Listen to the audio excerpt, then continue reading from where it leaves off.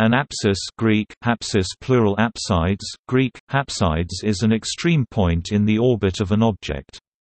The word comes via Latin from Greek and is cognate with aps. For elliptic orbits about a larger body, there are two apsides, named with the prefixes peri from peri, meaning near, and apo from ap, meaning away from, added to a reference to the body being orbited. For a body orbiting the Sun, the point of least distance is the perihelion, and the point of greatest distance is the aphelion. The terms become periastron and apastron when discussing orbits around other stars.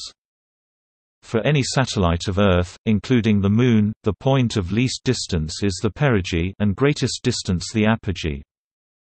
For objects in lunar orbit, the point of least distance is sometimes called the pericynthion and the greatest distance the apocynthion. Perihelion and aphelion are also used. For an orbit around any barycenter, the terms periapsis and apoapsis or apapsis are used. Pericenter and apocenter are equivalent alternatives. A straight line connecting the periapsis and apoapsis is the line of apsides. This is the major axis of the ellipse, its greatest diameter. The center of mass, or barycenter, of a two-body system lies on this line at one of the two foci of the ellipse. When one body is sufficiently larger than the other, this focus may be located within the larger body. However, whether this is the case, both bodies are in similar elliptical orbits. Both orbits share a common focus at the system's barycenter, with their respective lines of apsides being of length inversely proportional to their masses. Historically, in geocentric systems, apsides were measured from the center of the Earth. However, in the case of the Moon, the barycenter of the Earth-Moon system or the Earth-Moon barycenter, as the common focus of both bodies' orbits about each other, is about 75% of the way from Earth's center to its surface. In orbital mechanics, the apsis technically refers to the distance measured between the barycenters of the central body and orbiting body. However, in the case of spacecraft, the family of terms are commonly used to refer to the orbital altitude of the spacecraft from the surface of the central body, assuming a constant, standard reference radius.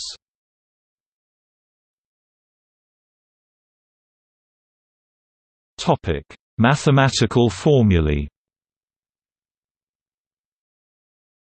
These formulae characterize the pericenter and apocenter of an orbit. Pericenter: maximum speed v per equals 1 plus e mu 1 minus e a. Text style v underscore text per equals sqrt frac 1 plus e mu 1 e a. At minimum pericenter distance r per equals 1 minus e a. Text style r underscore text per equals 1 e a. Apocenter: minimum speed v ap equals 1 minus e mu 1 plus e a. Text style v underscore text app equals sqrt frac 1 e mu 1 plus e a. At maximum apocenter distance r app equals 1 plus e a. Text style r underscore text app equals 1 plus e a. While, in accordance with Kepler's laws of planetary motion based on the conservation of angular momentum and the conservation of energy, these two quantities are constant for a given orbit. Specific relative angular momentum h equals 1 minus e 2 mu a Display style h equals sqrt left 1 e caret 2 right mu. Specific orbital energy epsilon equals minus mu 2 a. Display style var epsilon equals frac mu 2 a, where a is the semi-major axis equals r per plus r ap 2. Display style equals frac r underscore text per plus r underscore text ap 2. Mu is the standard gravitational parameter. E is the eccentricity, defined as E equals r ap minus r per r ap plus r per equals 1 minus 2 r ap r per plus 1.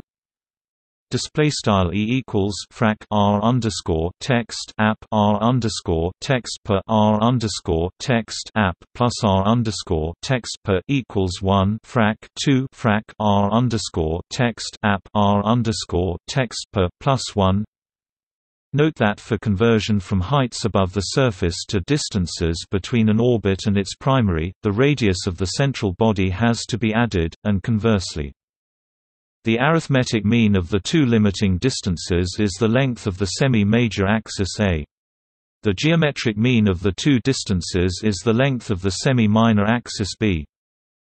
The geometric mean of the two limiting speeds is minus 2 epsilon equals mu a. Display style sqrt minus 2 var epsilon equals sqrt frac mu a, which is the speed of a body in a circular orbit whose radius is a. Display style a.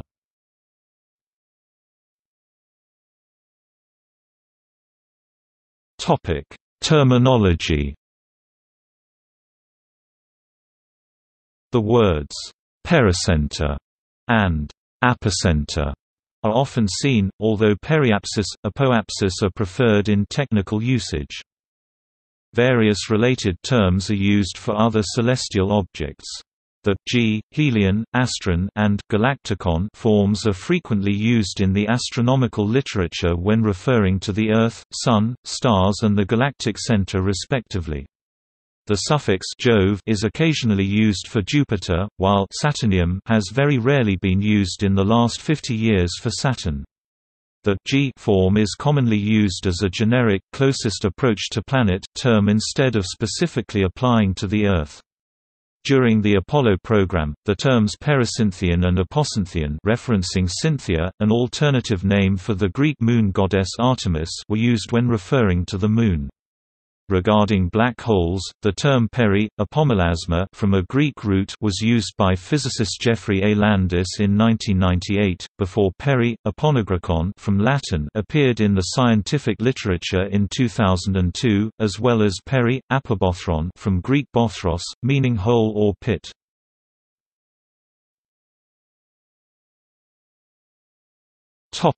Terminology summary. The following suffixes are added to peri and apo to form the terms for the nearest and farthest orbital distances from these objects. For the Solar System objects, only the suffixes for the Earth and Sun are commonly used, the other suffixes are rarely, if ever used. Instead, the generic suffix of apsis is used.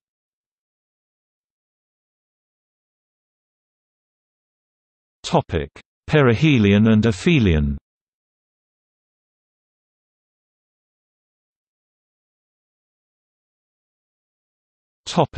Etymology. The words perihelion and aphelion were coined by Johannes Kepler to describe the orbital motion of the planets. The words are formed from the prefixes peri Greek, peri near and arpo Greek, arpo away from affixed to the Greek word for the sun.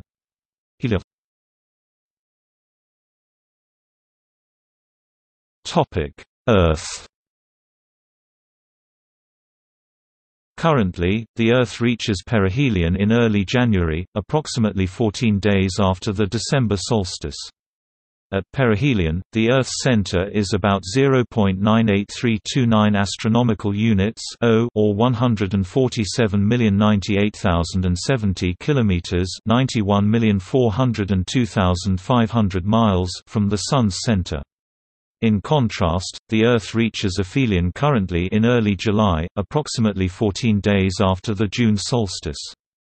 The aphelion distance between the Earth's and Sun's centers is currently about 1.01671 astronomical units or 152,097,700 kilometers, 94,509,100 miles. Dates change over time due to precession and other orbital factors, which follow cyclical patterns known as Milankovitch cycles. In the short term, the dates of perihelion and aphelion can vary up to 2 days from one year to another. This significant variation is due to the presence of the Moon. While the Earth-Moon barycenter is moving on a stable orbit around the Sun, the position of the Earth's center, which is on average about 4,700 kilometers (2,900 miles) from the barycenter, could be shifted in any direction from it, and this affects the timing of the actual closest approach between the Sun's and the Earth's centers, which in turn defines the timing of perihelion in a given year. Because of the increased distance at aphelion, only 93.55% of the solar radiation from the Sun falls on a given area of land as does at perihelion. However, this fluctuation does not account for the seasons, as it is summer in the northern hemisphere when it is winter in the southern hemisphere and vice versa. Instead, seasons result from the tilt of Earth's axis, which is 23.4 degrees away from perpendicular to the plane of Earth's orbit around the Sun. Winter falls on the hemisphere where sunlight strikes least directly, and summer falls where sunlight strikes most directly, regardless of the Earth's distance from the Sun. In the northern hemisphere, summer occurs at the same time as aphelion. Despite this, there are larger land masses in the northern hemisphere, which are easier to heat than the seas. Consequently, summers are 2.3 degrees Celsius (4 degrees Fahrenheit) warmer in the northern hemisphere than in the southern hemisphere under similar conditions. Astronomers commonly express the timing of perihelion relative to the vernal equinox not in terms of days and hours, but rather as an angle of orbital displacement, the so-called longitude of the periapsis, also called longitude of the pericenter.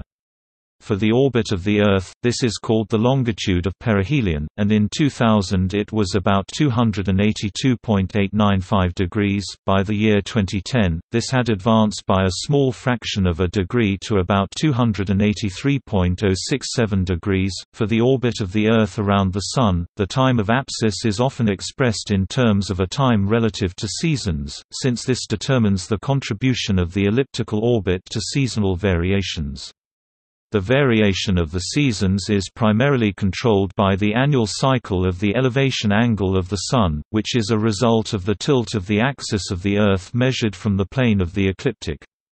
The Earth's eccentricity and other orbital elements are not constant, but vary slowly due to the perturbing effects of the planets and other objects in the Solar System. See Milankovitch cycles. On a very long timescale, the dates of the perihelion and of the aphelion progress through the seasons, and they make one complete cycle in 22,000 to 26,000 years. There is a corresponding movement of the position of the stars as seen from Earth that is called the apsidal precession. This is closely related to the precession of the axis. The dates and times of the perihelions and aphelions for several past and future years are listed in the following table.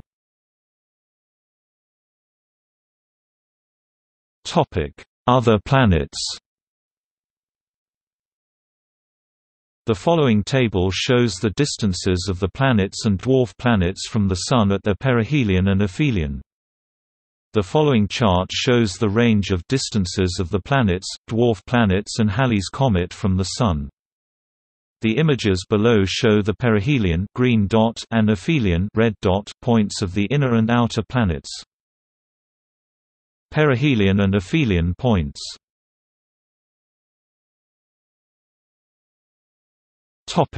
See also: eccentric anomaly, perifocal coordinate system, solstice, flyby spaceflight.